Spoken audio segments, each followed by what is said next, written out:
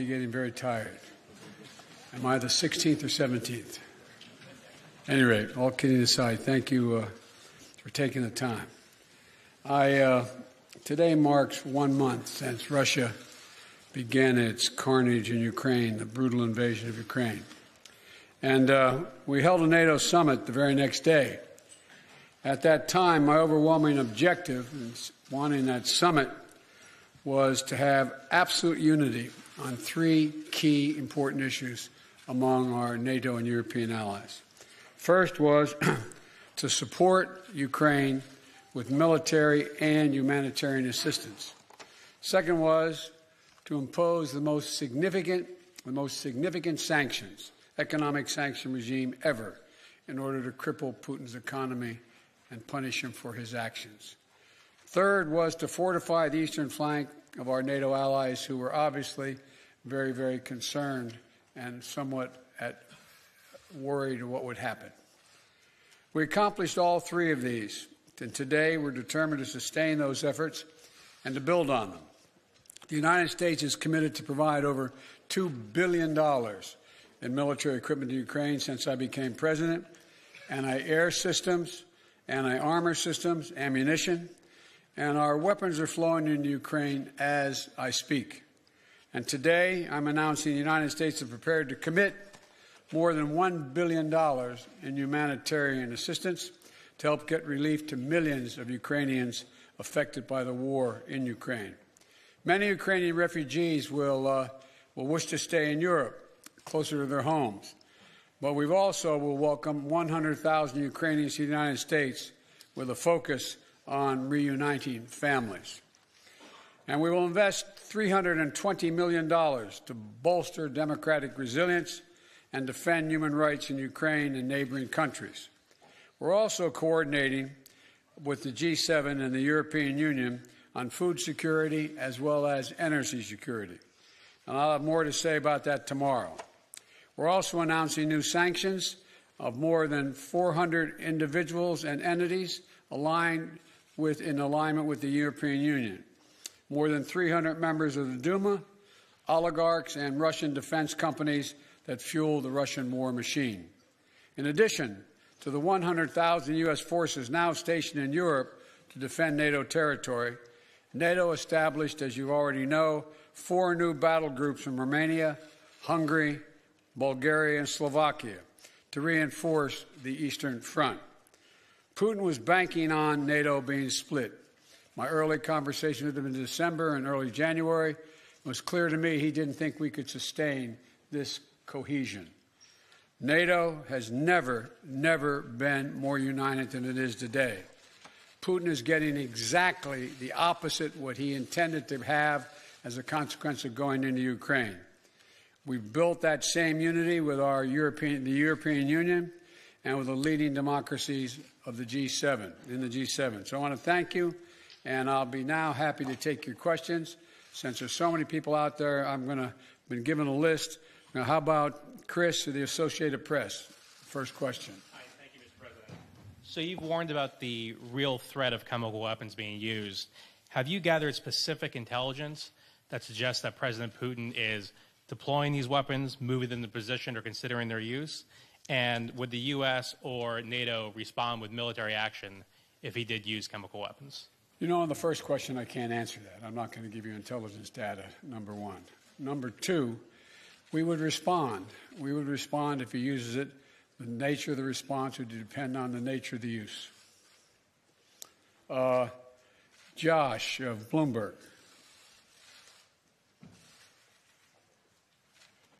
Perhaps I'll just project, Mr. President.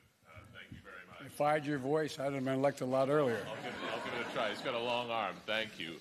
Can you talk to us about 2 things, sir? One, since your conversation with President Xi of China, have you seen any indications of action or lack of action from China that has led you to believe whether they will intervene and help Russia, either with the sale of arms or the provision of supplies to support this war in Ukraine? And secondly, can you say whether the conversation today turned to the subject of food shortages and what the U.S. will do to address wheat shortages in particular as a result of this war? Thank you. On the first question relating to President Xi Jinping of China, I had a very straightforward conversation with Xi now, I guess it's 6 days ago, 7 days ago, in that range. And I made it clear to him, I made no threats, but I made it clear to him that make sure he understood the consequences of him helping Russia, as had been reported and as what was expected. And I made no threats, but I pointed out the number of American and foreign corporations that left Russia as a consequence of their barbaric behavior. And I indicated that I knew how much he, because we had long discussions in the past about his interest in making sure he had economic relations and economic growth with Europe and the United States, and indicated that he'd be putting himself at significant jeopardy in those aims if, in fact, he were to move forward. I am not going to comment on any detail about what we know or don't know as a consequence of that conversation, but tomorrow or next Monday that Ursula is having that conference with China, the 1st, on April 1st. We've had discussions because I think that China understands that its economic future is much more closely tied to the West than it is to Russia. And so I'm hopeful that he does not get engaged. We also did discuss today that there's a need for us to set up, NATO to set up, and the EU, to set up a system whereby we have an organization looking at who has violated any of the sanctions and where and when and how they violated them. And that's something we're going to put in train. It's not done yet. So with regard to Xi, I have nothing more to report. With regard to food shortage, yes, we did talk about food shortages. And it's going to be real. The price of these sanctions is not just imposed upon Russia. It's imposed upon an awful lot of countries as well, including European countries and our country as well. And because both Russia and Ukraine have been the breadbasket of Europe in terms of wheat, for example, just to give you one example. But we had a long discussion in the G7 with both the United States, which has a significant, the third largest producer of wheat in the world, as well as Canada, which is also a major producer. And we both talked about how we could increase and disseminate more rapidly food shortages. And in addition to that, we talked about urging all the European countries and everyone else to end trade restrictions on sending limitations on sending food abroad. And so we are in the process of working out with our European friends what it would take to help alleviate the concerns relative to food shortages. We also talked about a significant major U.S. investment, among others, in terms of providing for the need for humanitarian assistance, including food, as we move forward.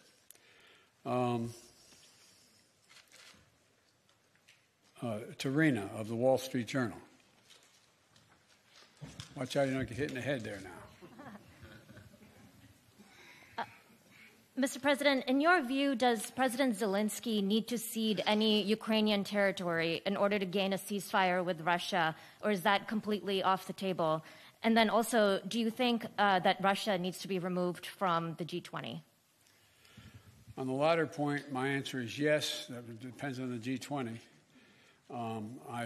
That was raised today, and I raised the possibility, if that can't be done, if Indonesia and others do not agree, then we should, in my view, ask to have both Ukraine be able to attend the meetings, as well as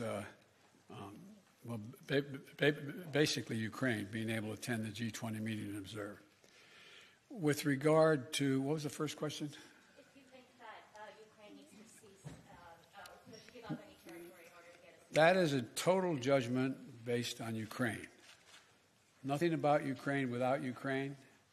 I don't believe that they're going to have to do that, but that's a judgment. There's negotiations, that are discussions, I should say, that have taken place that I have not been part of, including the Ukrainians, and it's their judgment to make. Cecilia, ABC. There you are. Oh. Thank you. Sir, you've made it very clear in this conflict that you do not want to see World War III. But is it possible that in expressing that so early that you were too quick to rule out direct military intervention in this war? Could Putin have been emboldened knowing that you are not going to get involved directly in this conflict? No and no. And to clarify on chemical weapons, if chemical weapons were used in Ukraine, would that trigger a military response from NATO? It would trigger a response in kind. Whether or not you're asking whether NATO would cross, we'd make that decision at the time. And my final question, because you're heading to Poland tomorrow, do you think that getting a first-hand look at the effects of this war on these millions of Ukrainians who have fled their country could change the way that you might respond?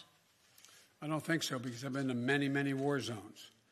I've been in refugee camps. I've been in war zones for the last 15 years, and it's devastating. And but the thing you look at the most is you see these young children. You see children without parents that are in those camps or in refugees. You see women and husbands, men and women who are completely lost and have no nose. You see the look, that blank look on their face, that absolute feeling of, my God, where am I? What's going to happen to me? And so what it will do, it will reinforce my commitment to have the United States make sure we are a major piece of dealing with the relocation of all those folks, as well as humanitarian assistance needed both inside Ukraine and outside Ukraine. For example, this is not something that Poland or Romania or Germany should carry on their own. This is an international responsibility. The United States, as a leader, one of the leaders in the international community, has an obligation to be engaged and do all we can to ease the suffering and pain of innocent women and children and men, for that matter, throughout Ukraine, and those who have made it across the border. I plan on attempting to see those folks, as well as I hope I'm going to be able to see, I guess I'm not supposed to say where I'm going, am I? But anyway, I hope I get to see a lot of people.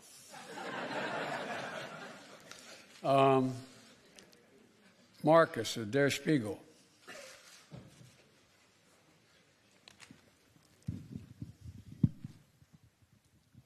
Thanks, Mr. President.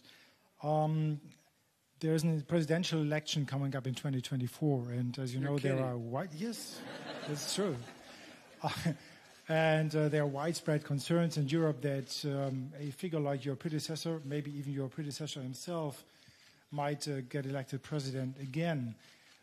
So are there any steps, anything you are trying to do and NATO is trying to do here these days to prevent what you're trying to do becoming undone 2 years from now? Thank you. No, that's not how I think of this. I've been dealing with foreign policy for longer than anybody that's involved in this process right now. I have no concerns about the impact. I made a commitment when I ran this time. I wasn't going to run again, and I mean that sincerely. I had no intention of running for president again. And until I saw those folks coming out of the fields in Virginia carrying torches and carrying Nazi banners and literally singing the same vile rhyme that they used in Germany in the early 20s, or 30s, I should say. And then when the gentleman you mentioned was asked what he thought, and a young woman was killed, a protester, and he was asked what he thought, he said, "They're very good people on both sides." And that's when I decided I wasn't going to be quiet any longer. And when I ran this time, and I think the American press, whether they look at me favorably or unfavorably, will acknowledge this, I made a determination. Nothing is worth No election is worth my not doing exactly what I think is the right thing. Not a joke. I'm too long in the tooth to fool with this any longer. And so we're a long way off in elections, a long way off. My focus, if any election, is on making sure that we retain the House and the United States Senate so that I have the room to continue to do the things that I've been able to do in terms of grow the economy and deal in a rational way with American foreign policy and lead the world, be the leader of the free world. So, but it's not an illogical question for someone to ask. I say to people at home, imagine if we sat and watched the doors of the Bundestag broken down and police officers killed and hundreds of people storming in. Or imagine if we saw that happening in the British Parliament or whatever. How would we feel? And one of the things that I take some solace from is I don't think you'll find any European leader who thinks that I am not up to the job.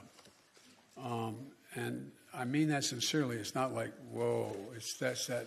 The point is that when the first G7 meeting I attended, like the one I did today, was in Great Britain.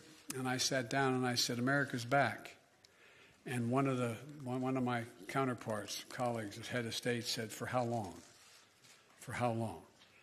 And so I don't blame, I don't criticize anybody for asking that question. But the next election, I'd be very fortunate if I had that same man running against me. Thank you very, very much.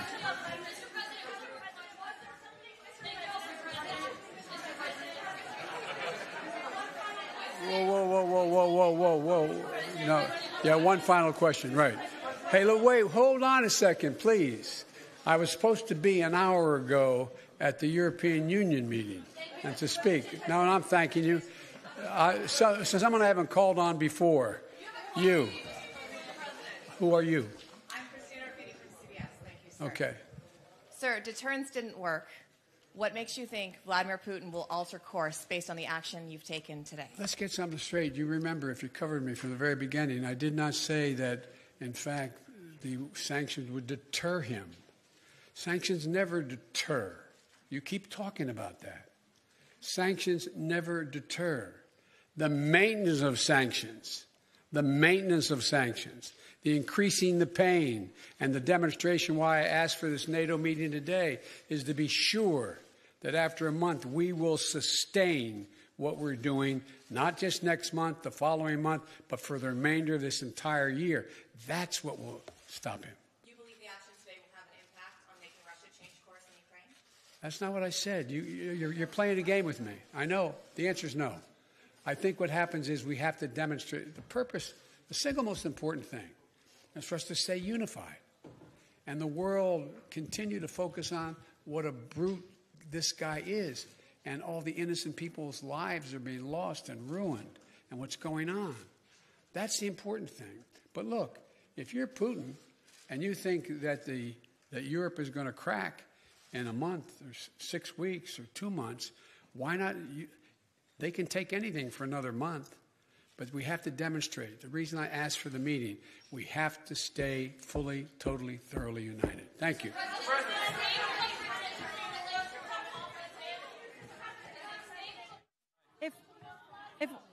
If we could have everyone stay seated. If we could have everyone stay seated. If we could have everyone stay seated until the traveling package has departed.